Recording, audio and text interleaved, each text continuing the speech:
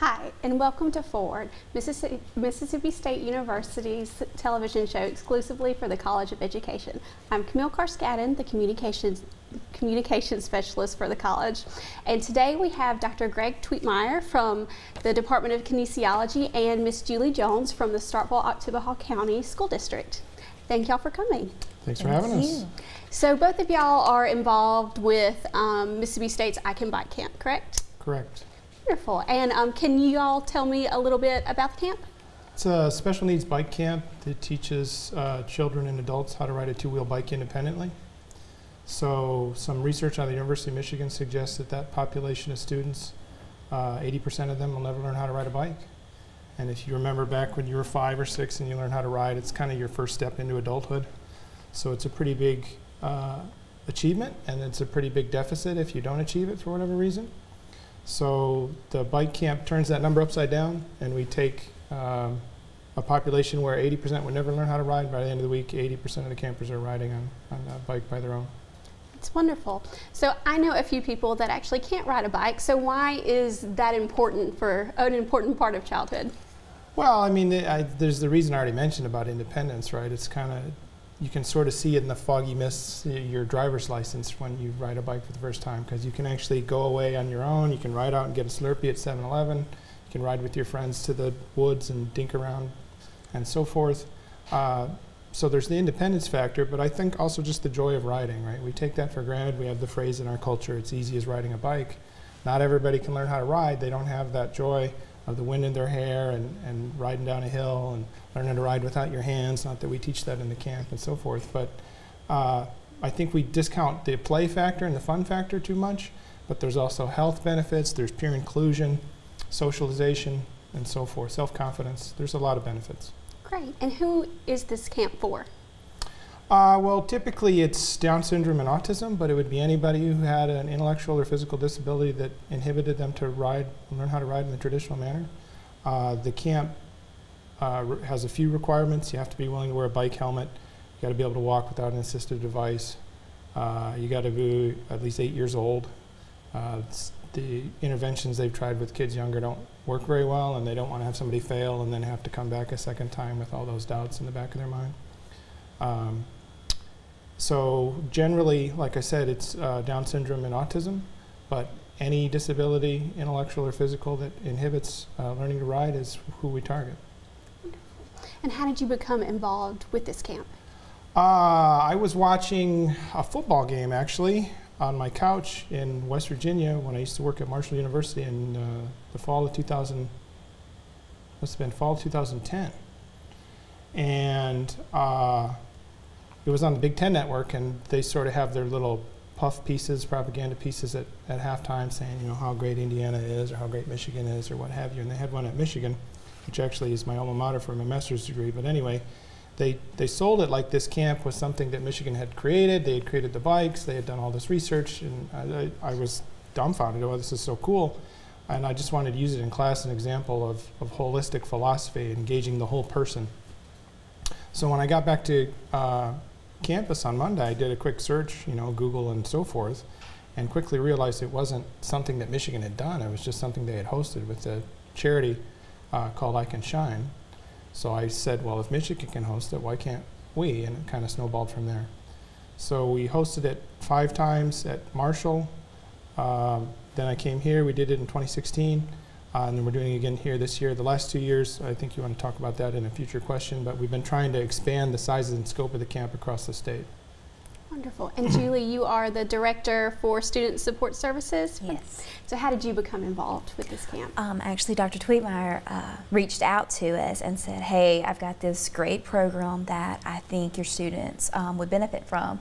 And so he came to talk with us, myself and a couple of my bosses, and just explain the program. And when I saw the benefits, the independence, the confidence it could give our kids, the possibility of some of our older students being able to bike themselves to and from a job, or even just you know, for health benefits for the kids, I thought it would be a great opportunity for our students. Wonderful. And has the school district been involved since 2016, or is this a more recent? he reached out to us, I believe it was last year, and we've been trying for the past 2 years to really kind of get together the logistics of it, and it's finally coming to fruition this year. Most of it due to his hard work, but we really appreciate the chance to be involved. Wonderful.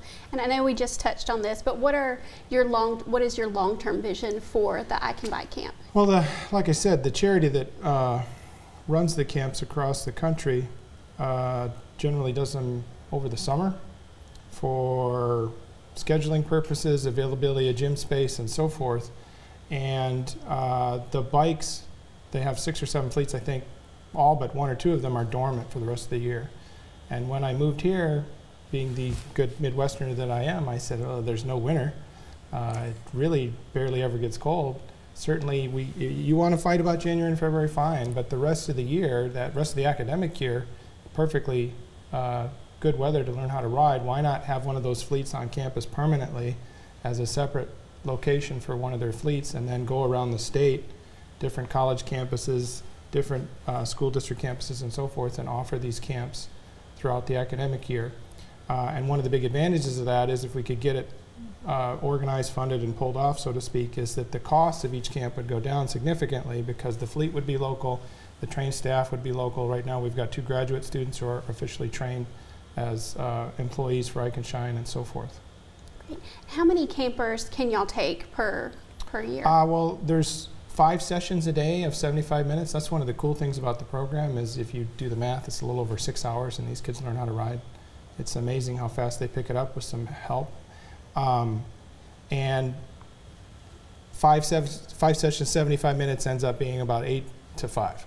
So depending on the size of the gym, the Sanderson Auxiliary, they were gracious enough to give us that for free, can handle 7 riders at a time based on the space, so 7 times 5 is 35. Wonderful. And can you walk us through a week of the camp? Yeah, so they start on adapted bikes. I don't know if we've got the video to show. It might help if I could coordinate. So you see on the back there, the wheel's been removed and there's some rollers, and if you see there's a slight taper in the middle, so he's still mastering his balance point, but the fear factor really disappears, which is a big inhibition for this population. Then after 6 stages of rollers, they go to a tandem bike where they're riding a regular bike, but they have the experience and the thrust of the rider in the back to help them steer and power the bike. And then from that, they graduate outside to what is essentially a regular bike. The only difference is on the back. You'll see here in a moment when we fade away again that there's a pole that extends up for the spotters to grab it if they get sort of that tractor beam look when you're first learning to ride, and instead of braking or turning, you just get sucked into the wall or the curb or whatever you don't want to hit. And also they can help start. That's probably the skill that the kids master last, is the ability to start on their own. But you see here this rider, he's got his kickstart going, gets a little momentum, puts his feet up, and off he goes. So that's actually my nephew. My sister-in-law was very skeptical because he's got spinal muscular atrophy, which causes a stiffness and a weakness in the legs. She's, 6 hours away, it's not going to work, it's going to hurt his self-esteem and so forth. He was the first kid outside. That's fantastic. Yeah. And so it's not just the campers, it's also you and volunteers. So who are these volunteers? Usually students. Sometimes I give them incentives of extra credit. Sometimes I build it into the course and force them to volunteer. Sometimes we recruit them for other classes or other majors. So a lot of them are kinesiology students. Sometimes they're elementary ed or special ed. Pre-med people have been involved. Sometimes it's just a random student that says, this is cool, or had a niece or a nephew or a little brother or an older brother that had some sort of special need, and so forth. Sometimes it's faculty members. Generally it skews young, because when you get outside, that you saw the clip there, when he's just getting started, he's not going that fast, but they pick up speed pretty quick, and you're chugging along next to them. You got to be in shape. And how does one become a volunteer for this program? We have a volunteer registration form on our website, bulldogbike.msstate.edu, and you just click on the volunteer tab, download the PDF, fill it out, drop it off if you're on campus, stick it in the mail if you want to go really slow, email it to me, take a picture of it, scan it, whatever, and email it to me, and I will add you to the registration of the volunteers. Fantastic. And so, like many of the camps, this one probably relies on some donations. So what are the camp's needs for this year and every year?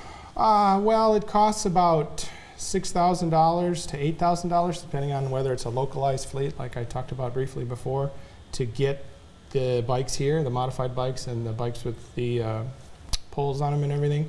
And then it's about $1,000 for t-shirts and other incidentals and so forth. You end up, depending on the details, between $8,000 and $10,000 for each camp. We try to keep the costs low through our agreement with the Starkville schools. Everybody that registers through the school district gets in for free. So we try to fundraise all of that money, but you know, as the phrase goes, money doesn't grow on trees. So any sponsors that can jump in and help is always beneficial. The Mississippi Council on Developmental Disabilities has always been good about helping us. Department of Rehabilitation Services, other local communities. My extended family actually always gives $500 because my father, my late father, was a PE guy and was always real excited about the camp. So we do it in memory of him and my mother. Anybody that's excited by the idea, really. And like I said, we need this year about $8,000 to break even. And going back to the school districts, are you hoping to get more school districts involved? We're discussing it with Columbus as well. I haven't confirmed that they're going to sign on the dotted line, so to speak, but we really want to make sure that all 35 slots, or as close to it as we can, are full. I mentioned the $8,000. We pay the same amount of money whether we help 20 kids or we help 35. You might as well help 35. Wonderful. And with the Starkville School District, I know you said y'all were involved, but what is the extent of y'all's involvement? Right now, we are trying just to recruit students and let the families know what's going on, the benefits of it, and recruit students who qualify and are interested. And like Dr. Tweetmeyer said, if we can't fundraise all of the costs, then the school is going to cover the cost of the camp. So the kids, they can go and there won't be any kind of financial thing keeping them back from going. And so we're really encouraging any parent who thinks that their child who may have a physical or mental disability and might be able to benefit from this, that they go ahead and contact our office or Dr. Tweetmeyer's office and get them signed up. Wonderful. And finally, what are the dates of this year's camp? Yeah, it's May 6th through 10th. And like I said, the first session starts at 8:30, last session starts at 3:30. If you're a volunteer, you don't need to be there all day. You're just there for one session that you sign up for. Like I said, Wednesday through Friday, you'll be plenty tired after one session. You won't want to be there all day. And it's at the Sanderson Center in the auxiliary gym. And then on Wednesday, when the students and riders start to graduate, we'll be out in a quartered off parking lot next to the new Veterans Administration building. For more information about the College of Education, you can visit educ.msstate.edu.